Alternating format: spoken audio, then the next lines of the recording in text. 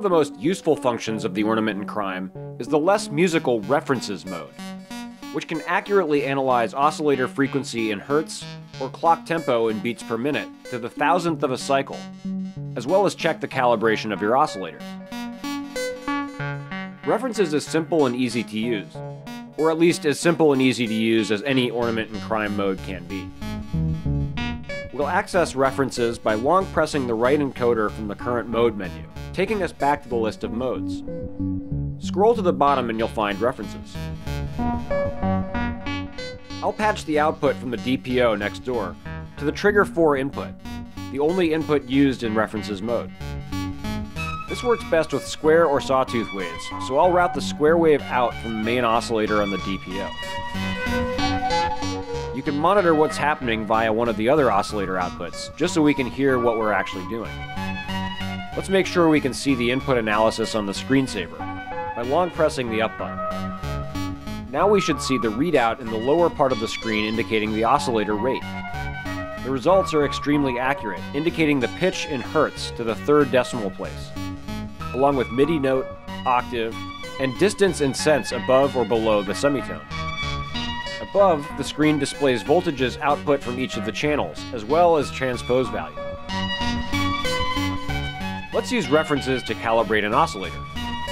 With the square wave from the DPO still routed to the trigger 4 input, I'll route output D to the 1 volt per octave input on the same oscillator. This creates a closed loop, letting the Ornament Crime know the frequency the DPO is playing, as it alters the DPO pitch input. I'll push the right encoder to enter the options. Here we can quickly transpose our pitch by octave, or semitone by changing the root key.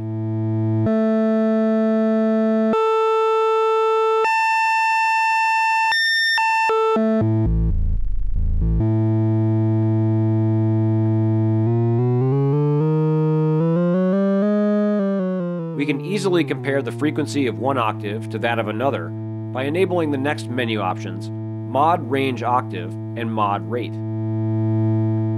Normally the 4 channels output 0 volts, reading the set pitch of the signal patched to trigger 4. Mod Rate sets the number of seconds that the output will toggle between the current tuning and an octave above that tuning, set by the Mod Range Octave.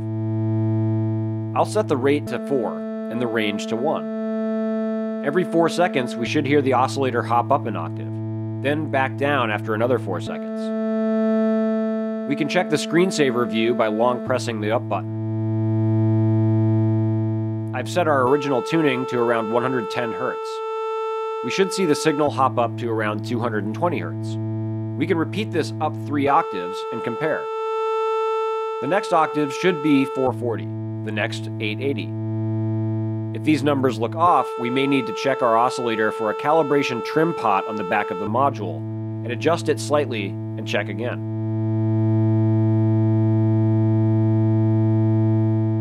We can also try running the auto-tune function. Select auto-tune in the options menu, and you should see 2 blocks appear.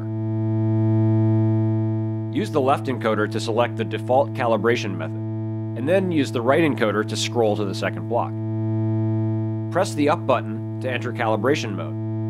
Make sure the oscillator is tuned somewhere between 50 and 200 Hz, and then press the down button to engage the process. Ornament Crime will send the module through a 9-volt, 9-octave calibration procedure to see if the module is properly performing octaves to the 1 volt per octave system. If it has a hard time in the process, you probably need to look for that trim pot. This mode is also extremely handy for measuring your tempo in beats per minute. Since so many clock sources and even clock modules do not have a tempo display, we often have to approximate what might seem like the correct rate.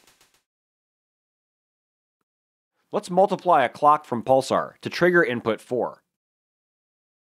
I'll view the channel D settings and scroll down to the Notes BPM option. I'll push the right encoder to edit this option and switch to BPM. We also have to set the PPQN, or pulses per quarter note value, which sets the divisions of each quarter note that we're sending to trigger 4. For instance, if our clock is playing at a 16th note pulsing rate, each quarter note is being divided into 4, meaning we would want to set the PPQN to 4. Now we should see the BPM clearly displayed in the screensaver mode. What modes are you using in Ornament Crime, and how? Tell us about it in the comments. Thanks for watching and sharing. And don't forget to check out our new membership program at voltagecontrollab.com. And remember, patch smarter.